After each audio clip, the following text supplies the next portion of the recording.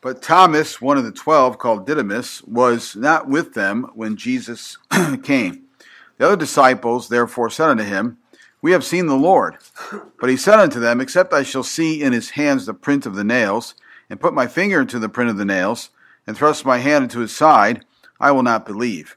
And after 8 days, again his disciples were within, and Thomas with them. Then came Jesus, the doors being shut, and stood in the midst, and said, Peace be unto you. Then saith he to Thomas, Reach hither thy finger, and behold my hands, and reach hither thy hand, and thrust it into my side, and be not faithless, but believing. And Thomas answered and said unto him, My Lord and my God. Jesus saith unto him, Thomas, because thou hast seen me, thou hast believed. Blessed are they that have not seen, and yet have believed. Let's go to Luke chapter 6 and verse 46. One of the most intriguing questions that the Lord asked when he was here on earth. He was asked a lot of questions when he was here on earth. Of course, man, I would too. I'd ask a lot of questions if I got to see him face to face when he was walking on the earth. But he also himself asked a lot of questions to people. And here's one. And why call ye me Lord, Lord, and do not the things which I say? Let's pray. Father, please help us tonight to listen to your word, and we ask you to challenge us and change us, and guide and direct our thoughts, guide and direct our will, and help us to make the right decisions tonight with what we hear from your word. Thank you for this truth. Thank you for loving us. Thank you for being a God that's there for us, available for us, a leader, a guide, an encourager, a Lord, the Lord, our Savior. Thank you for all that. In Jesus' name, amen. You may be seated. Let's pray. Lord, thank you again for all the great things that we get to hear the music that we have, the songs, the words, the people who play and sing their lives. And to thank you for the Word of God and the Holy Spirit and just the whole idea of church. We're so grateful for that. Now please help us now to enjoy the rest of the service and let you speak to us. And again, Lord, when decision time comes at the end here, help us to make the right one. In Jesus' name, amen. We read in John chapter 20, verse 28, Thomas answered and said unto him, My Lord and my God. It was obvious from that statement that Jesus was the Lord of Thomas's life. And I want to ask you tonight, is he yours? Mom. Is he yours? I don't mean you call him Lord. I'm asking you, is he your Lord? Preach. That's what I'd like to know. That's what you ought to be able to think about and examine in your own heart, if he is truly the Lord of your life. If you were to turn on the radio today and listen to the average radio preacher, they would say to go to heaven, you must receive Jesus as your Lord and Savior. You'd find that on the TV also. They say that a lot. This teaching is false. Now, it would be easy to misunderstand the message tonight, but I want it clearly understood that I do not believe in lordship salvation. I do not believe you have to make Jesus the Lord of your life to be saved. You don't have to. To be saved, you need to make Jesus your Savior. That's what you need to do. Okay? And so, Jesus will never become the Lord over every area of your life while you're here on earth. If he did, you'd be perfect, and you won't be like that till you get to heaven. However, he does want you to make him the Lord of your life after you're saved, so he can work on your shortcomings and get you ready for the day when you will finally crown him absolute Lord of all. And you're going to see what I'm talking about as we go along here. Thomas had joined the disciples in the upper room in this passage here. He was seriously doubting the truth of the story of Jesus' resurrection and appearance to the disciples when he wasn't there. Suddenly, Jesus appears, and Thomas sees him and cries out, My Lord and my God. Now notice the personal word there, my Lord and my God. Other places Thomas had called Jesus Lord, but this is the first place where he had addressed him as my Lord. That word my there means mine own, as if he only belonged to Thomas. He's my Lord. He's my God. He had accepted Christ as his Savior almost 3 years earlier and had often addressed Jesus as Lord, but now it had finally sunk in. The doubter of all doubters had decided to make Jesus his personal Lord. He had finally thrust his life at the feet of Jesus, and now he would believe everything that Jesus said. So before I go on, let me just say that you don't get saved by receiving Jesus Christ as your Lord and Savior. You are saved by receiving his gift of eternal life and trusting him to save you. When we're through tonight, I think you'll understand why this is true. Now, to some in this room, the question is this: have you accepted Jesus as your Savior? Have you ever done that? Okay, he is the Savior. He came to save people. The Son of Man has come to seek and to save that which was lost. That's why he came to earth. He came primarily to save people from going to hell. He came to pay the penalty for your sins. See, you're a sinner and you deserve to go to hell to pay for those sins. And so Jesus does not want you to go to hell because he loves you, like we sung about tonight. And so he came, paid the penalty for you. Instead of you going to hell and paying for your sins, Jesus suffered that for you. He paid the penalty. He bought you the gift of eternal life. And the Bible says, the price he paid for that gift was his life. And the Bible says 3 days later he rose from the dead. And if you'll call on him and accept him as your only Savior, your only hope for heaven, trust him completely to get you into heaven and nothing else and nobody else, then you would be saved. Whosoever shall call upon the name of the Lord shall be saved. That's what he wants you to do. Now, have you done that? If you haven't done that, you need to do that tonight. To those who have made him your Savior, the question is, have you accepted him as your Lord? Now, again, he will not be completely Lord, and we're going to tell you what Lord means here in a second, but he will not be completely your Lord. In other words, absolutely, totally Lord over your life, until you get to heaven, because there's going to be times you rebel against him. There's going to be times where you do things that he does not want you to do. And at that moment, he's not Lord of your life. But have you accepted him? Have you said to him, I want you to be Lord of my life. I want you to do that. Now that comes after you accept him as your Savior. And it's something you should do. Now let me give you the meaning of the word Lord. I'm going to do something I hardly ever do. I'm going to tell you what the Greek word is. Aren't you impressed? It's curious. Curios. K-U-R-I-O-S. Aren't you impressed? I took Greek in college, and I use it once in a great while. But curious means several things. First of all, it means owner, to be an owner or to possess. One who has disposal of anything because he is the owner or the possessor of it. Let me give you an illustration. For instance, when I bought my car, it is my car. It belongs to me. I bought it. I can drive that car when I want. If you want to put it like this, I am Lord of that car. I am Lord of that car. I can drive it whenever I want to drive it. I can drive it as fast as I want to drive it. Except for, I could. I'll get a ticket, but I could. In other words, that car's not going to tell me how fast I can drive it. All right? I'm going to decide that. I can turn it wherever I want to turn it. I can drive it wherever I want to drive it. The car must obey me because it's mine. I bought it. All right? In the same way, Jesus bought us. Go to 1 Corinthians chapter 6, verse 19. 1 Corinthians 6:19. The Bible says in this verse, these verses 19 and 20, what? Know ye not that your body is the temple of the Holy Ghost, which is in you, which you have of God, and ye are not your own, for ye are bought with a price. Therefore glorify God in your body and in your spirit, which are God's. So you are bought with a price. He is the owner. He bought you. Okay? Now, a lot of people don't recognize that. They may hear it, they may read it right in those verses, but they don't recognize it. They don't accept that. Wow. He is the owner. He is the Lord. That's right. That's the Greek meaning for the word Lord, owner or possessor. So that means if he's the owner, he can use us whenever he wants to. I mean, man, I'll tell you, there's some days, just the illustration in soul winning. Some days I go out soul winning and I don't see anybody saved. Other days I go out and I've seen 2, 3, 4, 5, 6, 7 saved at a time.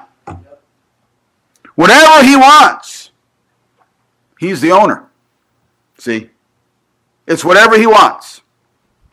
He can use me whenever he wants. He can use us as fast as he wants to use us. Some Christians grow slow. Some Christians grow fast. If he's Lord, it's whatever he wants. I know people that got saved and they surrendered their life, but they didn't grow as fast as somebody else who got saved and surrendered their life. Why? God knows each one of us. He knows how fast each one of us can grow. And so what he's looking for is people who are willing to grow, people who surrender to him to grow. But he can drive us or use us as fast as he wants to. It's up to him. He's the owner. He's the possessor. He has disposal of whatever he owns, and he owns me. He can turn our lives whichever way he wants to turn them. Down any road he wants to take it. If he wants to take us down the road of happiness, everything's clicking, all the blessings of heaven are falling upon us, he can do that. If he wants to take us down the road of heartache, we experience death or sickness or money problems, we have burdens, finances, jobs. He can take us down whatever road he wants. Why? Because he's the owner. He's the boss. He's the Lord. He's the possessor. I am his. I belong to him. And he can do whatever he wants to do. And you know what? Because we have made him Lord of our life, in most of the time of our life, we're not going to fight him about that. We're just going to let him do it. We're going to let him use us whenever he wants to use us. We're going to grow as fast as he wants us to grow. We're going to allow him to turn our lives whichever way he wants to turn us. If it's down the road of happiness, if it's down the road of heartaches, if it's down the road of burdens, that's totally up to him. Because he's Lord. You see? Now remember, you say that word a lot when you're talking about God. You say Lord. When you pray, you probably say that a lot. Dear Lord. Just remember, you're saying, dear owner, dear possessor. Dear the one who has the right to do whatever he wants with me. That's what you're saying. You see? Really, that's what you're saying. We use, religion, just like every other part of life, is so full of cliches. And so full of things we just take for granted. And we so flippantly use that word Lord. We got to think about what it means. That's why Jesus said in Luke 6:46, why call ye me Lord, Lord, and do not the things that I say? I mean, if you're going to call me Lord, I expect you to do what I say because you're telling me you're my owner. You possess me. I am at your disposal. So I'm going to do whatever you say. As the owner, as the Lord, he can use our lives wherever he wants to use us. Wherever. But there are Christians that say, well, I'll never go over there. I'll never serve over there. There are Christians that say, well, I'll never do that. I'll never work in junior church. I'll never work a bus ministry. I'll never teach Sunday school class. What gave you the right to say stuff like that? You didn't buy you. He bought you. That's right. You belong to him. The Bible clearly says that. If you've accepted him as your Savior, he bought you with a price. Therefore, glorify God in your spirit and your body, which are God's. Did you see that? Which are God's. Not yours, God's. Therefore, that makes him the owner, the possessor, the Lord, the master. And so Jesus says, why do you call me that and you don't do what I say? He can use us wherever he wants to use us. I mean, I'm 61 years old, and I think, I believe, I'm sure of it, most of my life is, it's over. It's half over. Over half over. But if God came to me and said, tonight, I want you to go to the mission field. Okay. I have to go. He's the Lord. He's the boss. Now, my wife wouldn't go, but I'd have to go. No, I'm kidding. She would go. She would go wherever God wanted her to go. I know her. But that's the whole thing. See, I have no say-so over that. He's the Lord. Wherever he wants. I mean, I was totally content to stay at East Main Baptist Church all my life. I know from just looking back on the past that my pastor he wanted me to be the pastor of that church when he left, when he retired. He wanted me to take over. If it was up to him, when he passed away in 1995, January 1995, I'd been taken over that church and pastored it. His son-in-law and daughter drove down to Winchester, Indiana, where I was pastor at the time, took us out to eat, and basically offered me the position of being the pastor there. But you know what? It's not what I wanted. It's whatever God wants. It doesn't matter. See, he's Lord. He can use our lives wherever he wants. Well, I'm going to live in Washington the rest of my life. Well, you can say that, and there's nothing wrong with hoping you do, because especially this is your home state. But you got to say to God wherever you want. Mm-hmm. That's right. He's the Lord. He's the owner. He's the owner. I must obey him. I must. You see? And so must you. You know, if my car refuses to obey me, I take it to the shop and I fix it. I get it fixed. So does Jesus. If I don't obey him, he takes me to the shop and he fixes me. Hebrews chapter 12 says he chastens us. If my car won't obey me anymore, then I won't use it anymore. And Jesus won't use us anymore. He puts us away if we will refuse to obey. You see, he's Lord. He's the possessor. He's the owner of you. And you know, I have no problem with that at all. I have no problem with that at all. I mean, good night. You know, since he died on the cross for first of all, he didn't have to die on the cross for my sins. He just created me. He's God. He put the breath of life in me. So I just need to be quiet, let him be God. And I'll just be what I am. And that is a piece of dust that he breathed life into. But then you add the cross on top of that. You have him go to the cross and do what he did to purchase my salvation so I wouldn't have to go to hell, so I could go to heaven when I die. Why in the world would I ever think for a moment that I have a right to do what I want to do? Why do I even have a right for a second to think, this is my life, I can do whatever I want with it? No! I don't have a right to anything except to do what he says.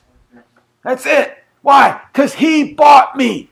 Now, if you don't like the idea of him being owner, why don't you have a nice conversation with him and try to talk to him about giving your salvation back to him? Now, he won't do that. He's not an Indian giver. He doesn't take salvation back. And aren't you glad he doesn't? Because some of us live like we don't owe him a thing. Mm-hmm. Come on now. You know? But it means the possessor or owner. Second thing Lord means, it means master. One to whom service is due. One to whom service is due. It means master, and also one who rules others. Now, he deserves it. He deserves to rule us. And you know what? We owe it to him. Can I ask you a question? Do you ever think about it? Do you think you owe him anything? And if you do, how are you going to pay him back? How are you going to pay him back? There's only one way you can even come close. And that's to make him Lord of your life. Let him be the master. Let him be the one who rules, not just in name, not just in a title, but in action, in reality. You see, he's the master. He deserves it. We owe it. We owe him service. And you know what? Since he is the Lord, there is no choice. Here's what it comes down to. To obey him equals peace. To disobey him equals ruin. That's the way it is. There's no other way around it. Now, just as his title gives him service due, I ought to give him that service that's due him. He is the master. Absolute master. I don't know what it takes to get some Christians to get a hold of this, but I think you need I believe in a literal word-for-word Bible. Amen. And I think that he put the word Lord in there on purpose. And it means owner and possessor on purpose. It means master on purpose. He wants to, and here's the great thing about it. When you finally say, okay, yeah, that's true. I need to make him Lord of my life. He's my Savior. I need to make him Lord of my life. When you submit to that, man, the blessings come. God puts your life in order. That's right. God orders your steps. Amen. God gives you a purpose. God gives you his plan. God gives you his help. God teaches you his word. Right. God gives you his power. I mean, God gives you his forgiveness, his mercy, his grace. And he just pours it out on you. And you really experience what Jesus was talking about when he said, I have come that they might have life, they might have it more abundantly. That's right. You have in a family, you have the head of the household. Now, if I when I knock on the door and I get inside a house and I meet a husband and wife and kids, which you hardly ever see that anymore, but husband, wife, kids, right away my thought is the man's the head of the house. That's the way it's set up in the Bible. He's the head of the house. But you know what? In a lot of cases, that's just by name only. It's not by deed. Because when you sit down and examine, then you get to know the family. It's obvious that the woman and the kids run the house. The husband is the head of the house in name only, not in reality. Employees, you have employer over employee. That's what when you're talking about Lord and Master, one who rules others, one who runs things. We're talking about like the head of the house, and we're talking about an employer over an employee. We're talking about an owner of an animal. I mean, the owner tells the animal, jump, roll over. Animal responds. So that's the way it is. It's not the other way around. Have you ever seen a dog walk an adult? Yes. Don't tell me you have. Come on, give me a break. In reality, the owner is walking the dog. I mean, sure, the dog is pulling and the owner's going like this. But it started out, the owner, the dog did not take the leash and put it on the owner and say we're going for a walk. The pet is walked by the owner. Okay, you don't see you never walk into a person's house and the dog comes up to you and says, "Hey, watch this new trick I taught my owner." And the dog sits down and says to the owner, "Roll over." No, you don't see that. It's not the way it is. The owner tells the animal what to do, and the animal responds. You see, the captain of a ship, he gives orders to his crew. And they must be obeyed, or you know what it's called? Mutiny. You see? But the captain gives the orders, and the crew follows the orders. Not the other way around. You see? If the captain is going to run a successful ship, the crew has got to do what he says. You see, if an employer is going to have a successful business, the employee's got to do what the employer says, not the other way around. If we're going to have a successful family, the husband must run the family the way the Bible says to do it, and the people in the family must submit to that. Or you're going to have a household that's out of whack, out of God's order. And when it's out of God's order, there's a word for it. It's called chaos. You see, and it's the same way with us. our relationship with the Lord. He's the master. We don't run him. He runs us. We don't tell him what to do. He tells us what to do. Because he's the Lord. He's the master. You see, that's the way it's supposed to be. Now, Ephesians 6 says we are to serve him in fear and in trembling and in singleness of heart. There has to be a respect there. I think that Christians have lost respect for God in a lot of cases. Yeah. I really think they have. Come on now. There's no fear. One of the words that, when you talk about fearing the Lord, one of the things that means is to be in awe of him. I think we've lost that. You know why? Because we brought him down to our level. You see pictures of him and he's a long-haired hippie freak. That's what he is. In so many pictures, and that's not him. That's not him. He's not one of the boys. He's not a cool dude. He's God. And forever will be God. And there needs to be a fear of God that Christians have, and Christians have lost the fear of God.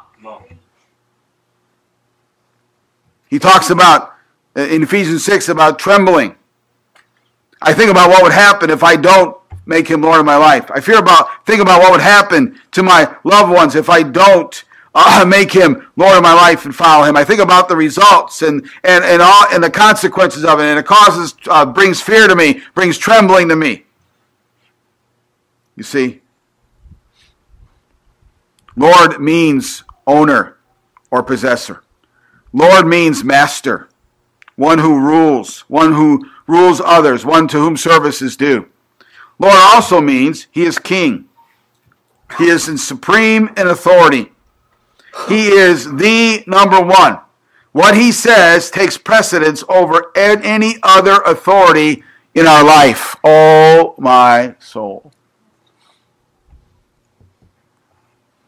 Can I take you to Acts chapter 5, verse 29?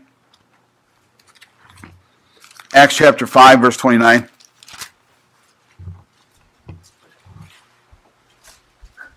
We're not dealing with a passive God.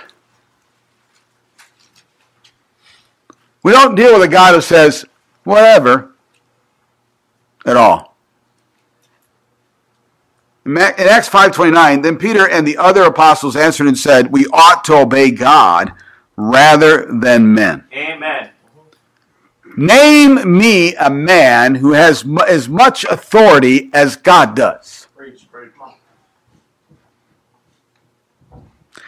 Can I just tell you, ladies, your husband does not have as much authority as God does. Amen. She's right. Almost, though. I'm just kidding. If your husband tells you to commit a sin, you don't have to obey your husband. Right. And by the way, shame on you guys that do that to your wife. Come on. Come on, Pastor. I've had people say, well, if your husband tells you to stay home from church, you should stay home from church. Show me that in the Bible. Preach, Pastor. You ought to obey God rather than men. God said, be faithful to church. People have told me that. I ask them, I say, okay, well, tell me how far we're going to take that. If your husband tells you that he wants you to commit adultery right in front of him, are you going to do that? Oh, I would never do that. Why not? You're using the scripture to miss church because you ought to obey your husband in all things. How far are you going to take that? No, God's not talking about obeying him in the area of sin. There's never an excuse to sin. That's right. That's right. The fact is, if there's a choice between obeying any man and obeying God, if it comes down where there's a choice, God is the Lord. Amen. He is the master. He is the king. And we must always remember that. You see? He makes the laws and the rules that govern us. And if the government tells us to do something that we're not that God doesn't want us to do, then we don't have to do it. That's right. If the government tells us to stop doing something God wants us to do, we don't have to stop doing it. If the government and God agree, we need to obey our government. as long as they're in agreement with God. Yep. But once anybody tells us to do something that violates what the Bible tells us to do, we are no longer under obligation to obey that authority. That's right. Because he is the king. Amen. And unfortunately, we're living in a society where that conflict is beginning to grow more and more. Yep. There's all throughout history. You read the book of Hebrews chapter 11. You'll see in that chapter a lot of people died because they refused to obey authority that told them to go against the Bible. We sang a song in school this week, Faith of Our Fathers. O holy faith, we will be true to thee till death. Why would you die? Why would you die for your faith? Why would somebody kill you for your faith? You know why? Because you won't do something they told you to do. And that's right. You ought to obey God rather than men. Now, the question that Jesus asked was, why call ye me Lord, Lord, and do not the things that I say? Now, he may not be Lord now, but he will be someday. Go to Philippians chapter 2, verse 9. Philippians chapter 2, verse 9. He may not be the Lord of your life now. He may not be you may not treat him like the owner now. You may not treat him like the possessor of your life now. You may not treat him like the master now. You may not treat him like the king, the supreme and authority of your life now. But he will be someday. Philippians 2, verse number 9. Wherefore God also hath highly exalted him, and given him a name which is above every name, that the name of Jesus every knee should bow, of things in heaven and things in earth and things under the earth, and that every tongue should confess that Jesus Christ is Savior? No, is Lord. Every tongue. There will be people that will not accept him as their Savior, so they won't go to heaven. But one thing they will realize is he's Lord. He is the master. He is the king. He is the owner and possessor of everything. And they'll do it to the glory of God the Father. You see, God the Father made Jesus Lord. Every knee will bow just at the mention of his name. Unlike today, his name is used as a curse word. His name is used in vain. His name is ignored. But it won't be someday. Wow. Every tongue will confess that he is Lord. The unsaved will say it. The saved will say it. The saved disobedient will say it. But every tongue will confess that Jesus Christ is Lord to the glory of God the Father. And I want to tell you that you have an opportunity today. You don't have to wait till that moment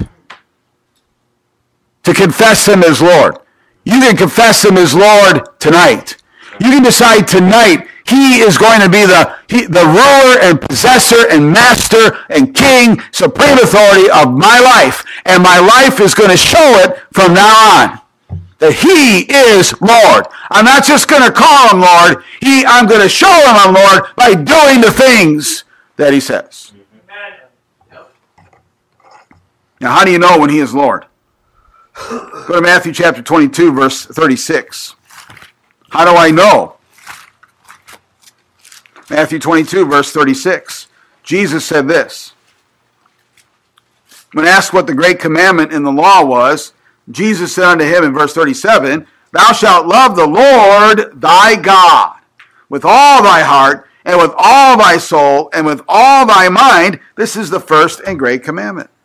So how do you know when Jesus is Lord? When you love him supremely. Amen. You love him with all your heart. That means he's at the center of your life. You love him with all your soul. That means that your relationships with people, he is at the center of those relationships. You love him with all your strength. That means you live for him. I mean, you put your energy into doing what he says and living for what he wants you to live for. Amen. Another place talks about loving him with all your mind. You only think the thoughts. You make sure you fight to make sure your mind is thinking the right kind of thoughts. Philippians 4:8 thoughts. You love him supremely. There's not a question about that in your words and in your actions. You cannot be stopped. Nothing discourages you. Isaiah chapter 50, verse 7. Nothing discourages you enough to stop you. Isaiah chapter 50, verse 7. Isaiah chapter 50, verse 7. The Bible says here, "For the Lord God will help me. Therefore shall I not be confounded. Therefore I have set my face like a flint, and I know that I shall not be ashamed." Here's a person who said, I cannot be stopped. Nothing's going to stop me. Why? Because the Lord God will help me. The Lord. You see? You know he's Lord when you love him supremely, when you cannot be stopped. Nothing discourages you enough to stop you. I mean, you know what? Can I just share this with you? You can grow as far as you want to grow. You can get close to God as you want to get. You're still going to get discouraged. But there are Christians that get discouraged and they're stopped. But there are other Christians that have grown enough and have put Jesus in a proper position in their life that even though they get discouraged, they cannot be stopped. That's right. You love him supremely. I mean, you know he's Lord when you openly talk about him. Psalm 73:28. You openly talk about him. You're not ashamed to talk about others, to talk to others about him. You're redeemed, so you say so. You witness. You're a witness. You're known as a Christian who witnesses. You openly talk about him. You know he is Lord when he is always before you. You're always constantly thinking, what would Jesus do? Not what do I want, but what would Jesus do? What does he want me to do? How would he want me to handle this situation? What would please him? You know he's Lord when your steps are ordered by him. Psalm 37:23, the steps of a good man are ordered, arranged by the Lord. You see? You know he is Lord when you acknowledge him in all your ways. Trust in the Lord with all thine heart, and lean not to thine own understanding. In all thy ways acknowledge him. Who? The Lord. And he shall direct thy paths. That's how you know he's Lord. Now, let me just close by saying this. How do you do this? How do you make him Lord? Well, first thing is, and I'm just sharing with you, it's not that hard. Now again, it comes down to really believing this. Believe in the Bible. You realize you belong to him. You realize that. Now that's the truth, whether you realize it or not. That is the truth. But you realize, it clicks in you. I mean, you think about that. You understand that. You accept that. I belong to him. I belong to him.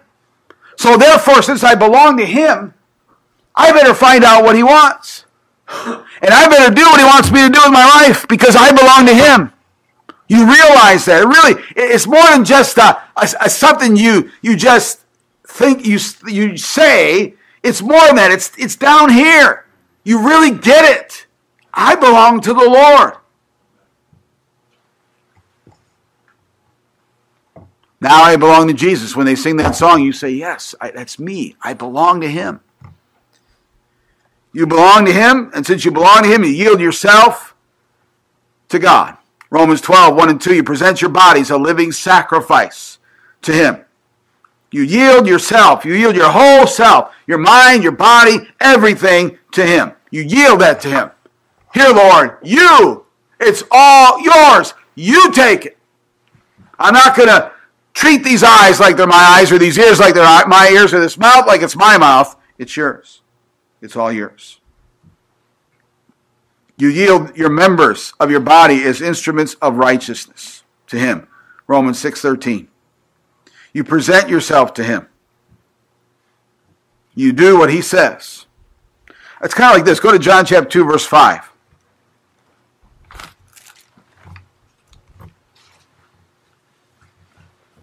I just think this is such a key statement in the Christian life right here.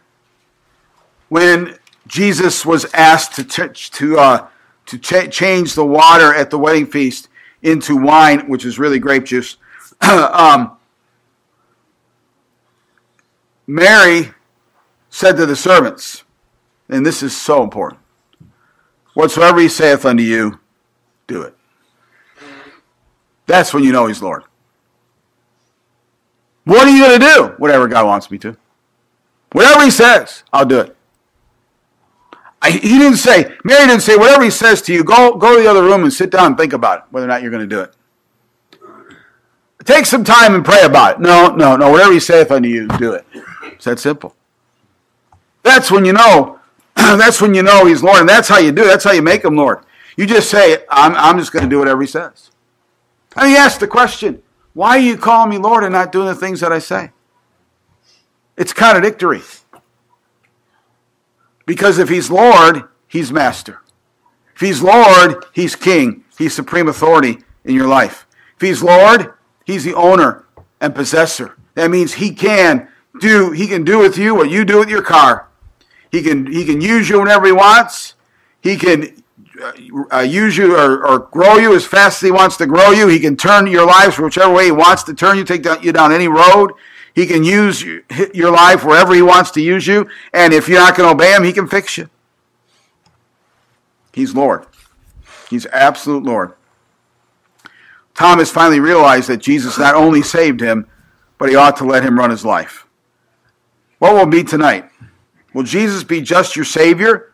Or will you like Thomas fall to your feet and say, my Lord and my God?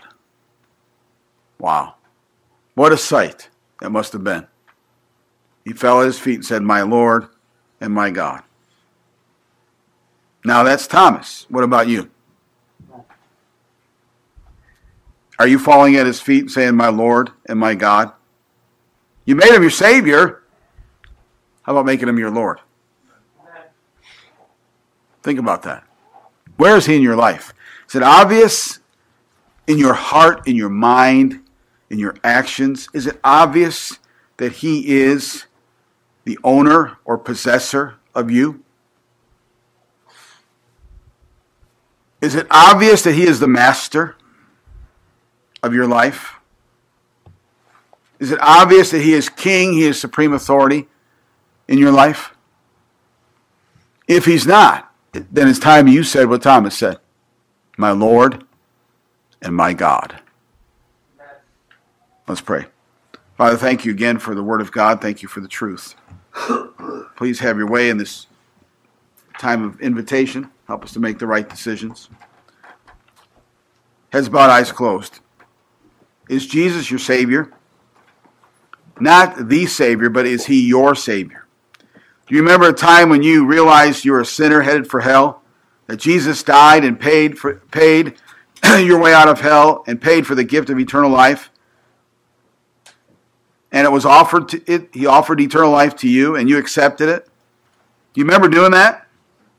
If you say, yes, preacher, I remember doing it. I remember asking Jesus to be my Savior. There's no doubt in my mind when I die I'm going to heaven because the Bible says I am. If that's you, raise your hand. I'd like to see that. I'm sure I'm going to heaven. You may lower your hands. How many would say, preacher, I'm not sure. I don't remember doing that. I don't remember asking Jesus to be my Savior. I'm not sure where I'd go when I die. I'd like to go to heaven, but I'm not sure I would. If that's you, raise your hand. I'm not sure I'd go to heaven. I'd like to go, but I'm not sure. Heads bowed, eyes closed. I'd like to ask you a question, Christian. You raised your hand saying you were saved. Is Jesus your Lord? Is he the boss? Is he the master? Is he the king? Is he the owner? Does he possess your life? Is it clear in the way you live? I mean, look at your life. If you're not reading your Bible every day, you can't say he's Lord. If you're not spending time in prayer every day, you can't say he's Lord.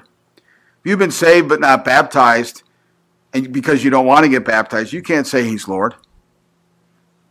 If you're not telling other people about Jesus, if you're not spreading his gospel, you can't say he's Lord. Why don't you make him Lord tonight, like Thomas did? My Lord. Not just the Lord, but my Lord and my God. You can do that tonight. Just leave your seat, come down the aisle, kneel here, and say, just like Thomas said to him. Say it to him. Exact words Thomas said. And then get up and let him run your life. If you're not sure you're saved, in just a moment the song of invitation is going to start. When the song begins and the song is sung, when Miss Angela sings it, you just leave your seat, come up front and say, Pastor, I'm not sure I'm going to heaven. I want to see from the Bible how I can be sure. If you tell me that, we'll have somebody take the Bible and show you from God's Word how you can have eternal life. If you've been saved but not baptized since you got saved, you can do that tonight. Come up and tell me, Pastor, I'd like to get baptized. If you want to join the church, you're not a member, but you'd like to join, come up and tell me, Pastor, I'd like to join the church. But if God spoke to your heart and you would say that you believe that Jesus is the Lord, but you've never made him your Lord. You've never said, my Lord and my God. You've never showed him with your life and your heart that he is your Lord. Why don't you do that tonight? All right, let's all stand. The song will begin. You obey the Holy Spirit and do what he tells you to do.